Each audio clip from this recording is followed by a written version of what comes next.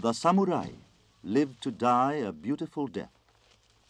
In this life philosophy of the samurai lies the typical mind of the Japanese man. He seeks after truth through the sword, the soul of the samurai, and cultivates his heart to be as sharp as the blade.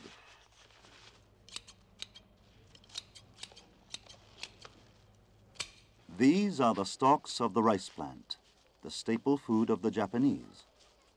They are bundled together and dipped in water for 3 days.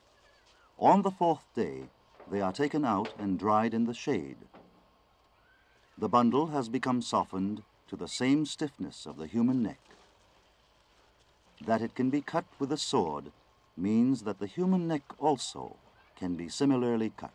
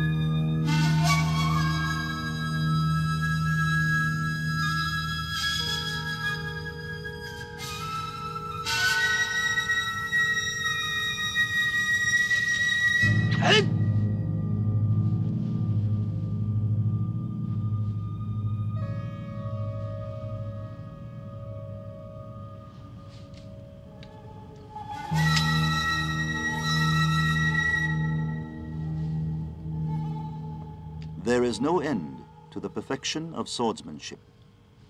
The swordsman is often racked by solitude and mental agony, but there is no escape from constant practice.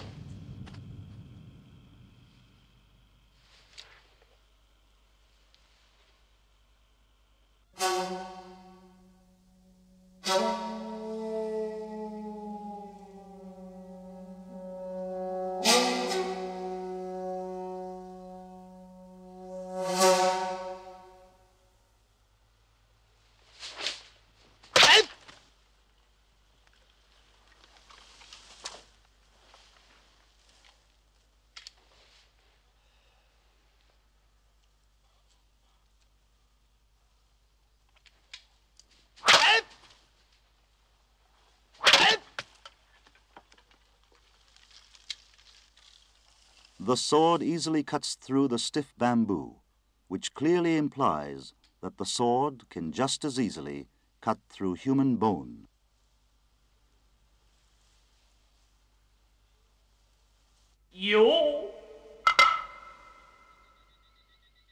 What urges him to practice kendo? Not even he himself knows the answer. He only knows that life itself is a constant struggle. His desire is only to live life purely and with sharpness, like that of the sword.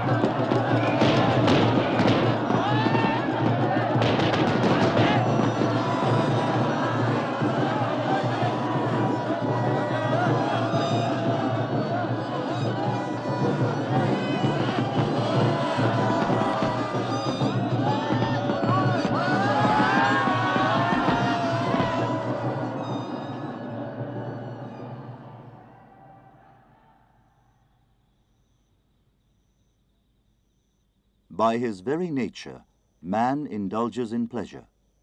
Yet these same pleasures can help one forget the agony that goes into the training of BUDO. Such a sway of mind is not permitted to the trainee of BUDO.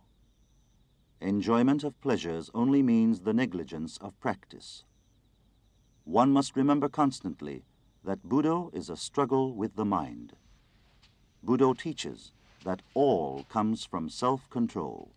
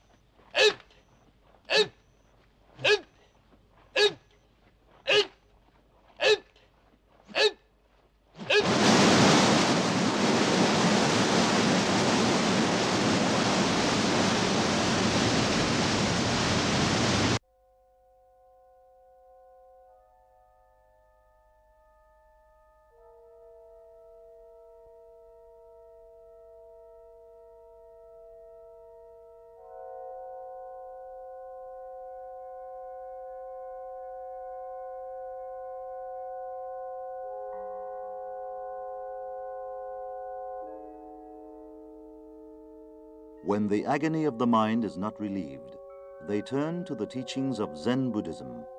But Zen, too, like BUDO, is limitless.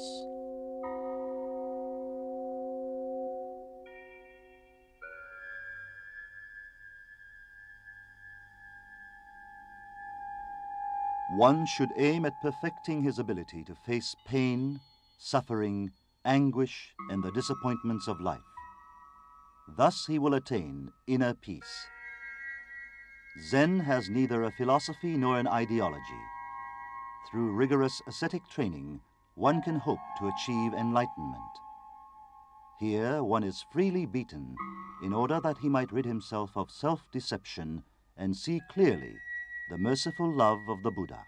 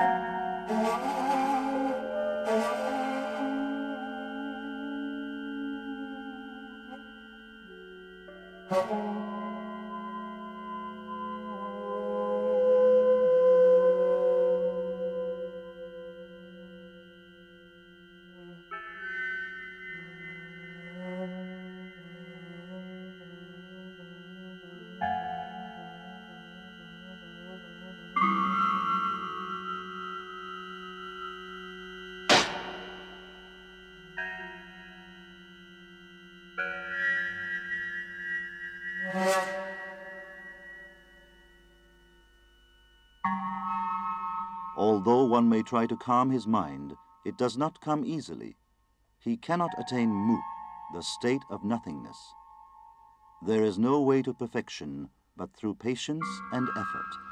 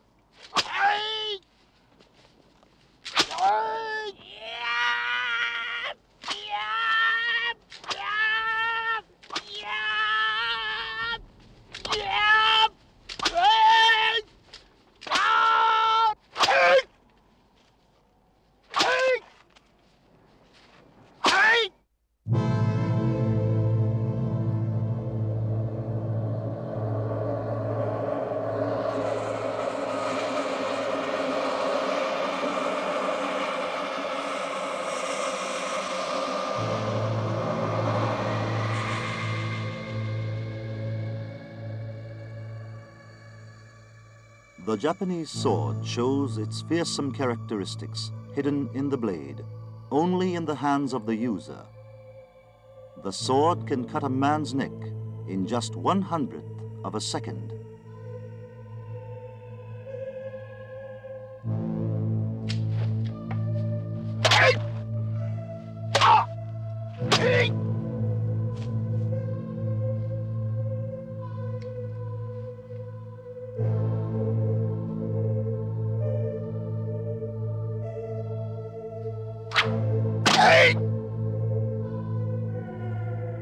This is the shocking 1/100th of a second.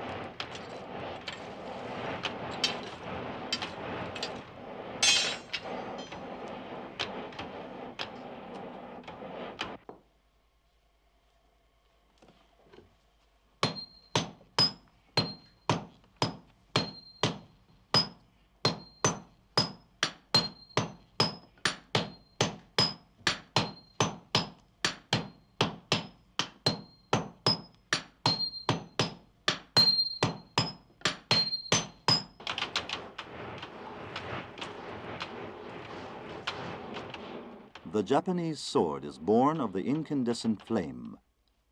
It has been endowed with life to kill. Its blade holds the power that manipulates the destinies of men.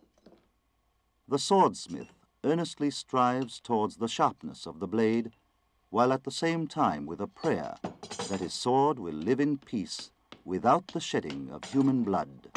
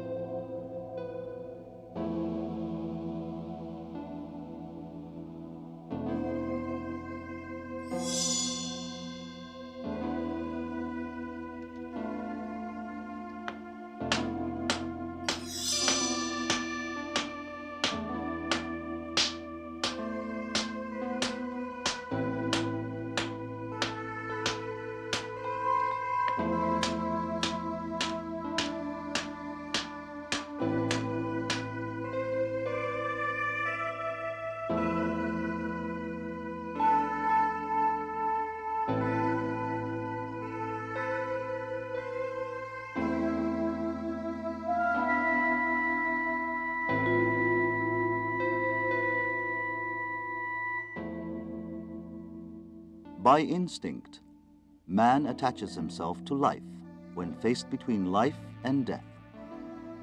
Should he adhere to live, he betrays his desire to die a glorious death. The mystical sword watches life in silence. In Japan, there is a maxim that the life of a human being is the length of the sword. The swordsmith engraves the knots of life.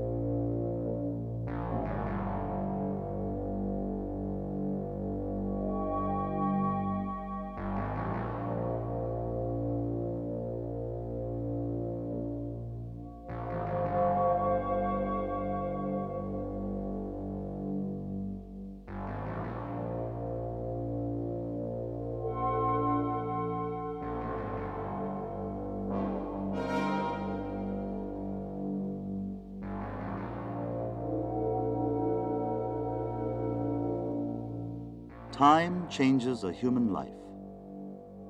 A certain swordsman, having mastered the art without losing his life for half a lifetime, learned in time that he should never draw the sword, not being cut by an opponent and not cutting another, defeating the enemy, winning over his own mind. Such is the spirit of the Japanese sword. He has understood the truth.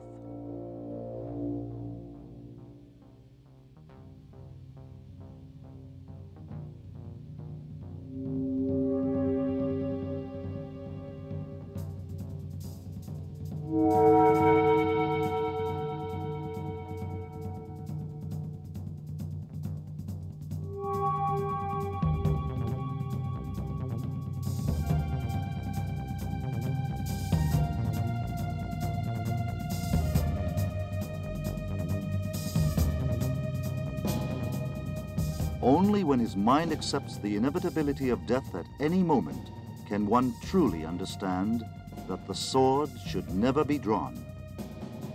Through the severity and cruelty of the training, one arrives at the truth of BUDO, to live life in peace without violence. It is only at the instant separating life from death that the spirit of BUDO becomes crystal clear.